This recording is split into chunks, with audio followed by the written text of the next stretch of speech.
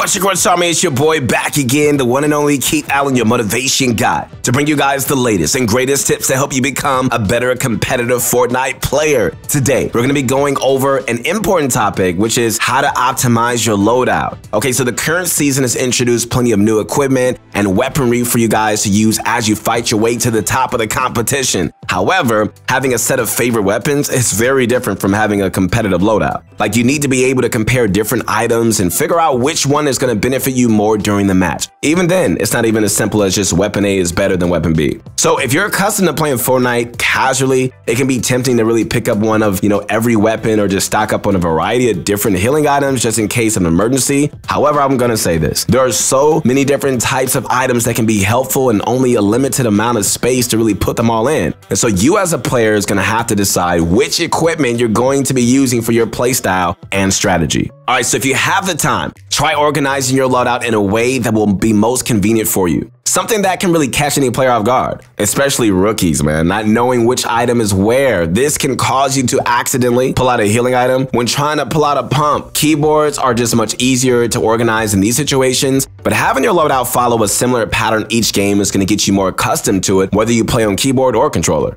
Consider the following structure. Okay, your first two slots can be weapons, the center could be a utility item, and the last two slots can be saved for healing items and consumables. As a player, you can structure the slots whichever way that you like, depending on your game mode. However, having your slots dedicated to certain types of items can help you remember where everything is. So even if you don't follow this example, it's just good to have structure. So let's begin by going over loadouts from a solo perspective. Here we go. Are you guys struggling to break free from the open or contenders division in Fortnite? Well, everybody has the potential to improve, and the best way to push that potential to the max is with a Fortnite coach. Our Fortnite coaches are world-class and are available 24/7 to help you guys improve. Head on over to ProGuides.com with the link in the description to improve at Fortnite like right now. If you're new to shooters, then weapons can feel the same unless you just really know how to use them. It's a compare and contrast situation, especially in Fortnite, since the building mechanic offers another layer for the game's meta.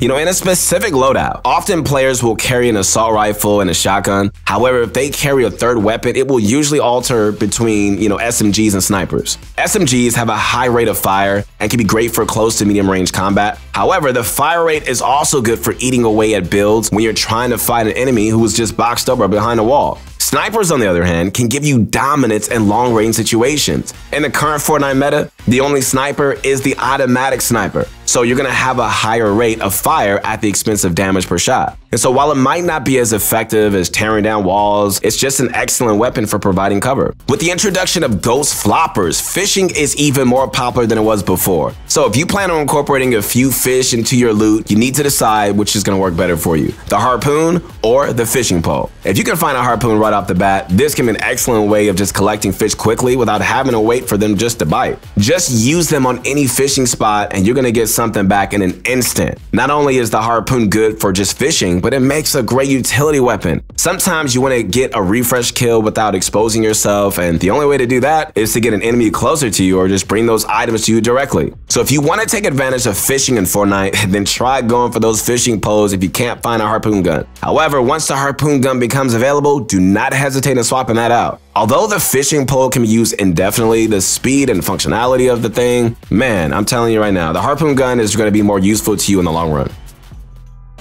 When planning your loadout, it's definitely recommended that you always have a shockwave launcher on you when playing solo. This is going to allow you to rotate much easier and gain the advantage in a fight. It's also an excellent way of just bursting through your opponent's build and getting the high ground. Other uses include being able to knock your opponents back into the storm or even away from their teammates. So the next set of items to look at are the consumables. If you've just started playing Fortnite or you've never gone out of your way to competitively play, then some of these items might fly under the radar. Luckily, we're here to catch you guys up. Here we go. The most common forms of consumables are bandages, small shields, large shields, and med kits. However, once you dig deeper, you get so much more to experiment with in your loadout, from forage items to fish. The bandages are good for healing small injuries. However, they will never take your health above 75 and only heal 15 health at a time. Sometimes it's just better to have meat or floppers if you can just manage them. Floppers are infinitely better than bandages since they can heal you 40 health at a time at a faster rate. Not to mention, they will also heal you past the 75 marker. If you think 75 health isn't too bad on full shields, think again. That fraction of health can be the deciding factor when you and your opponent are firing at each other. This is especially true if your opponent is engaging you with a pump, and so they can easily score 200 pumps on you with one shot. Just don't make any of that easier for them. Small shields and large shields are the standard treatment for a blue bar running low. You know, small shields will always cap at 50. If you want to go any further, you're going to need a large shield potion. However, sometimes you might want to change it up and just include some chug splash in the loadout instead of that standard small shield. You get 5 points less of shield recovery, but it's just a much faster item to use and can go past the 50 cap. Not to mention, it can also be used to heal health and give down teammates more time before they bleed out, and generally give more than one player a heal. So now guys, let's talk about trios. Take everything that you learned about playing solo and divide it into 3. With 3 separate loadouts, it means a whole new way to organize. Here, and I mean like right here, the equipment that you carry will be mostly determined by what kind of role that you plan on playing. An important thing to keep in mind as well is that you shouldn't be tempted to have everyone just carrying the same exact weapons. A team composed solely of automatic snipers is vulnerable to close range fighters. You know, same goes vice versa. Like, you will easily be picked off if your entire team is just running pumps. So you guys got to change up your loadouts, diversify the loadouts so they can complement each other and just cover what the other members of your team can. Okay, so if you're the fragger of the team, you're always going to want to carry a variety of weapons for any fight. This means having a shotgun, assault rifle, as well as 2 healing items. If you plan on ending those fights quickly, the go-to weapon to have in your loadout is the pump shotgun, since it can end a fight in one shot, right? While the charged shotguns are also an excellent choice, you as the fragger are the player with the best aim and should make use of the pump whenever possible. The burst rifle is also an excellent choice for a fragger since it deals burst damage, you know, the more accurate the player is. This means that you can beam your opponents from afar and get the most out of the weapon. However, don't be hesitant to swap it out during the match if you happen to find a scar of higher rarity. Okay, so as a fragger, you have a choice in the third weapon, and it all really depends on the playstyle. Like, you can either go for an SMG or the sniper, depending on whether you want to have some rapid fire in your life, or, you know, if you just want to be able to get those long range kills. Sometimes the weapon that you have for this final slot will change as the game progresses. For example, in the early game, you might be more focused on getting those sniper kills. However, once you've reached the late game and it becomes a close quarters tarp fest,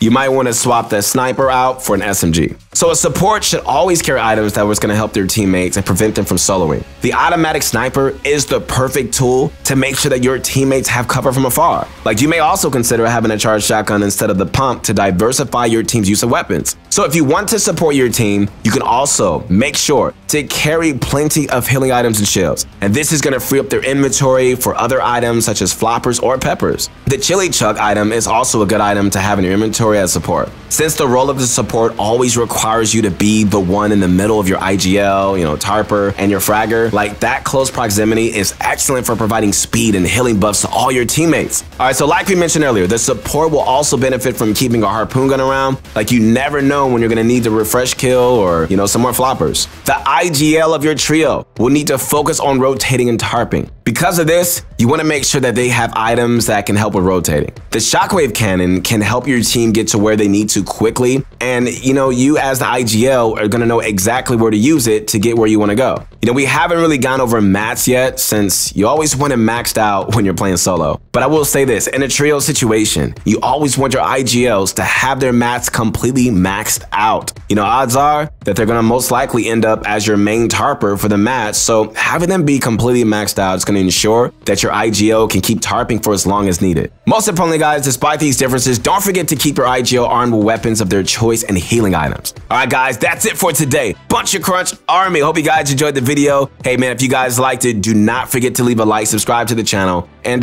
man, just stay up to date on all the latest and greatest tips that we have to offer. So until next time, man, keep those loadouts balanced and make sure that you and your teammates are in agreement on who's going to carry what. Do that, man, and I'm telling you, you're going to be prepared for everything. So proud of you guys. Once again, this is your motivation guy, the one and only Keith Allen. I'll see you in the next one. Peace.